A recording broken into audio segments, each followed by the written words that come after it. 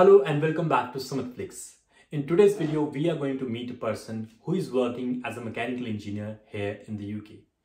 We are going to discuss his journey of migrating from India to the UK.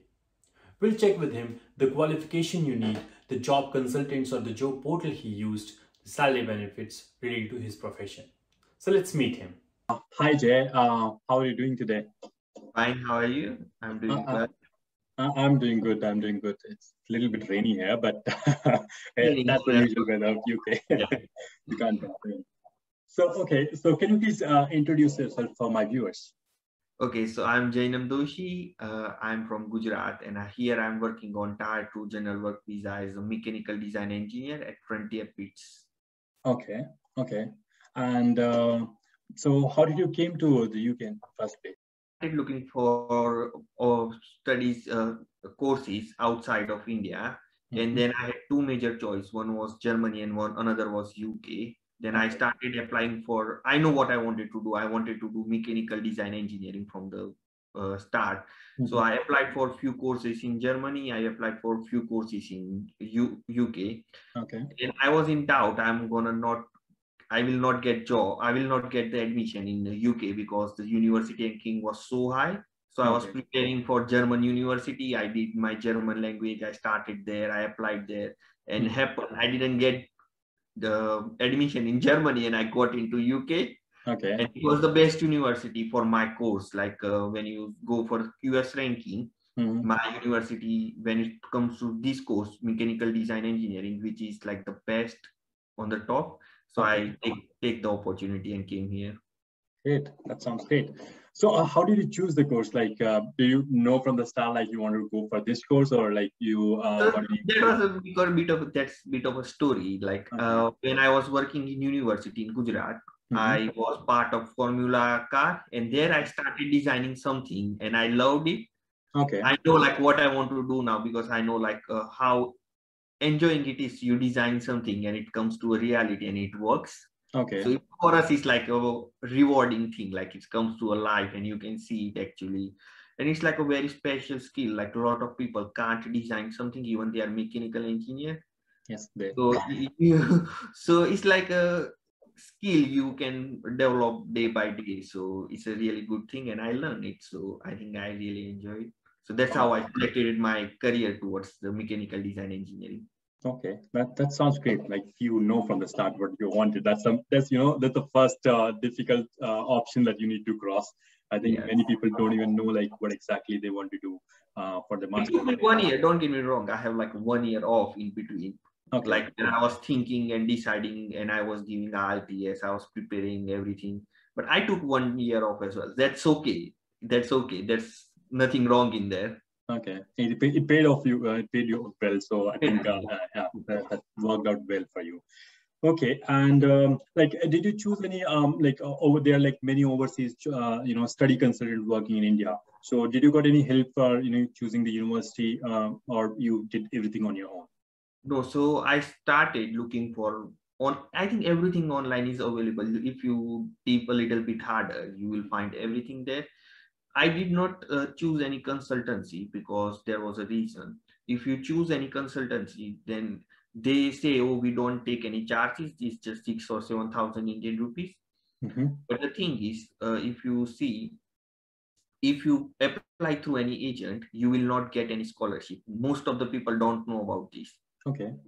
It's not like compulsory you are not going to get it, but the chances of getting the scholarship will reduce by like 60-70%. If you are too good, then you will get it. That's a different story. Okay. But if you are like, okay, medium student, and if you still want to get the scholarship, then you might not get it if you apply by any consultancy, because university has to pay them some amount of money as well, like a 10% of something. They make big chunk of money from your fees. Yes. That's why they won't take any charges or something. So I think I did my studies online. I talked to a few people who applied there, and then I shot out. It's really easy to apply for UK university, especially. It's like opening a Facebook or LinkedIn account. That how easy it is to like do something in UK. Okay, that's a very good point actually. Like, even I wasn't aware of that. Like if you use a study consultant, you you may, decrease your chances of getting a scholarship. That's a very good point, I think. Yeah, I think in today's world, I think it's pretty easy. Everything is online, and you can just go, and if you know the university and the course, so I think it's easy. You can just go and search online. You can get things done on your own. But yeah, that's a very good new information even for me. So thanks for that. Okay, so coming to our next question, can you please tell us what exactly you did after you got the admission? So when I get my admission, first of all, I started looking for more students who are already finished this course from this university, because most of the people, what we do in India is we get the admission and we are so excited, we just said yes and we come here. It's nothing like that. You have to make sure what you are coming here for is study. You have to make sure how is the culture in your university, what you are going to study there. You should check this before as well, but I'm saying you should check it afterwards in more detail, more depth. You should talk to at least 10 people from the same course who get the job and who did not get the job in UK itself. So you know like how many difficulties you face when you come here, and how you will see all the success story and unsuccessful stories. So most of the people go back to their country and still they get the job. But if you are planning to come here, then you should check it everything thoroughly. Okay. And so yeah, like so you studied here. Like, how was the study experience compared to India? Like, was it more like practical, or it was again more exam based? Like, how was the overall experience? I have a proper answer for this.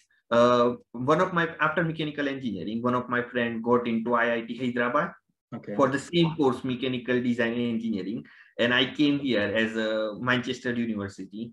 And we almost have the similar course, similar subjects, but the main difference was all I subject studied here, it was combined with some practical knowledge. I have to go to workshop to make something, or I have to design something and I have to submit it as a project. It was not only like a pen and paper theoretical only. Maybe my the project was not like that fancy as from the IIT people, but the most of the thing I learned was practical. It was not just theory, you make it on paper and it doesn't know how it works.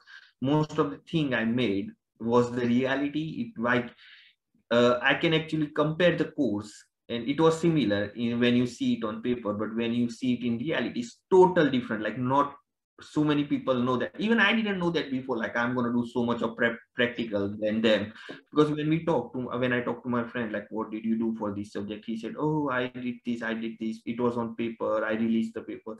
But when you go to like reality outside of the world, like in the industry or something, if you are making 100 things on paper, that's nothing. Like, you have to like know like what's kind of sort of problem you are going to face when it's practical. You don't know when it's come to your like desk, like, oh, this is kind of problem you face. So I think in terms of that, like, I really loved it, the university. I have like a proper exposure to the university, practical, industry, everything. Okay, great. So more of a practical thing, I would say. More of a practical thing, yeah. Yeah, anyways, and even Manchester University, it's a very big name. I think I can imagine like the experience you might have. It's a great place and a great university. Yeah. So yeah. So how did you manage to get your first job after the studies? So I applied for like 750 jobs, more than that. Okay. Like long I'm not talking about the one-click job here. I'm talking about where you fill up like 11 pages. Wow. Okay. For each application. That's how I get there. I got only one interview call from this company. Okay. No other interview call, nothing. I didn't even get the first round or introductory interview, nothing. Okay. Wow. Only one interview I got it, and I got the job. Wow. And I know some people who applied for like 1,100 job and got the one job out of it. He got 2 interviews. First one got failed, and then the second he got the job. Wow. So it's not that easy. So I think as per 2017 statistic from immigration office, out of 100 students, 95 students don't get the job here.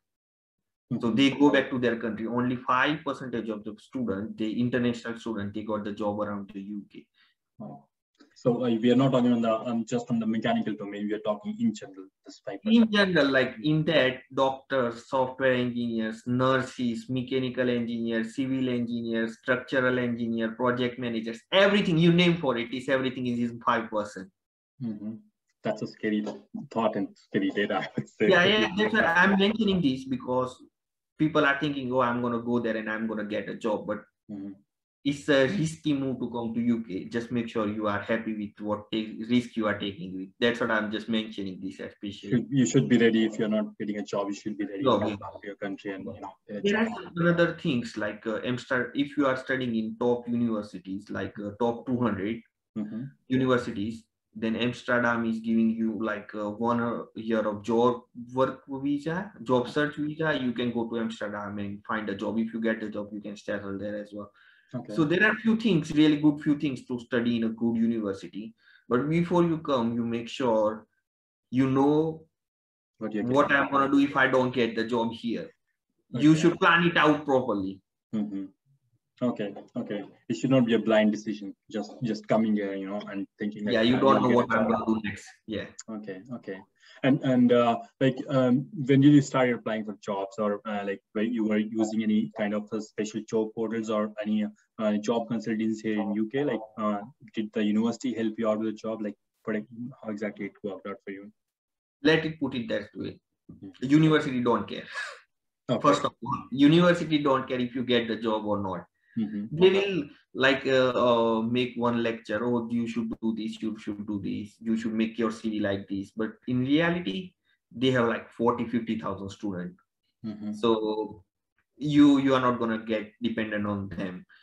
You have to do everything by yourself. So I think major website like LinkedIn, Indeed, .com, CV Library, you have to go through all these jobs and you have to apply for it. So here, most of the graduate job, you have to apply for 1 year beforehand.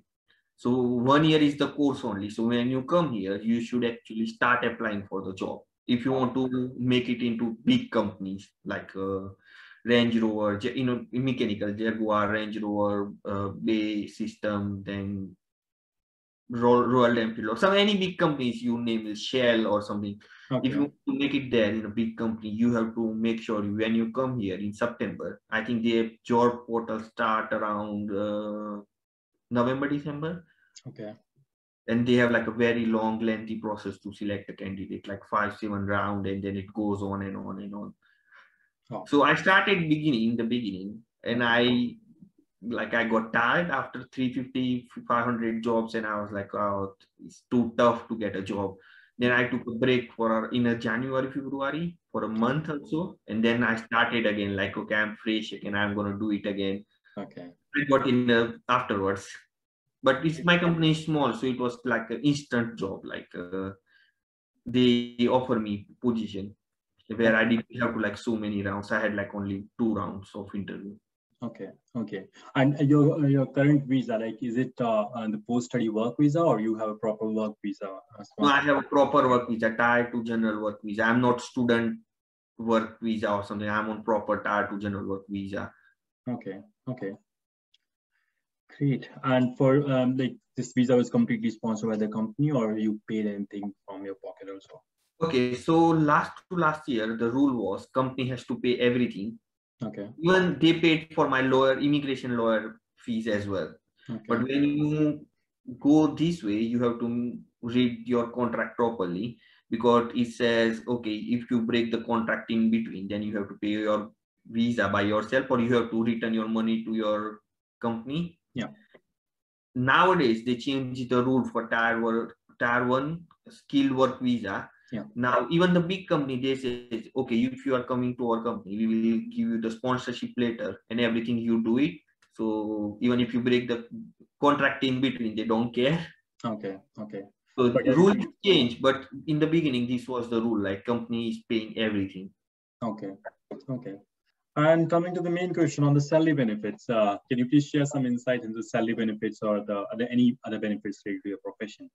Okay, What kind of so salary we can expect as a fresher or as an experienced mechanical engineer? okay, so I would say don't expect the salary when you heard someone from USA is not the same, because we have some different benefits of living in UK. If you want to check the salary, any viewer, you can go to Glassdoor salary, or you can go to LinkedIn salary. You will get pretty much good estimate to how much you are going to make. But on an average, graduate makes 25 to 30,000 pounds Okay. per year. It can change up to, if you are in software, maybe I know someone who is in artificial intelligence. He got the job in Airbus, and his starting salary is 45,000 pounds, like nothing. But if you are mechanical engineer, it's short of like 20 to 30 or 35,000 pounds, depending on your experience. But mostly it is decreasing as well because of this pandemic and everything. People are willing to start at very low salary. Okay. Okay. Well, thank you so much for that. I think I don't have any other questions for you. If you want to give any final advice or suggestions to my viewers, that will be great. Okay, so I would say if you are mechanical engineer, come here, that's okay, but make sure you have plan everything. Like, you make sure what kind of risk you are taking, because you are spending 30,000 pounds is equivalent to 30 lakhs. Yeah. Right. Yeah. So make sure when you are taking huge risk to come here, it's a risk, but if you get the job, it's rewarding as well, because getting a job is the most difficult part in the UK. But after you get the job, it's pretty much smooth ride. You just go to job and enjoy your life. Yeah. So do it, come here, that's okay. Make sure when you come, you have all planned out. That's it. Okay. Well, thank you so much. Thank you for sharing that information. And I think it will be really helpful for many people. I have many people asking for this mechanical engineering field. And I think this will be the first live experience they'll be getting, like what kind of, job and the salary benefits they have. So thank you so much for that. Yeah, that's it. We are at the end of my interview. Okay. Thank you so much for giving me the opportunity. Thank you. Great. Thank you.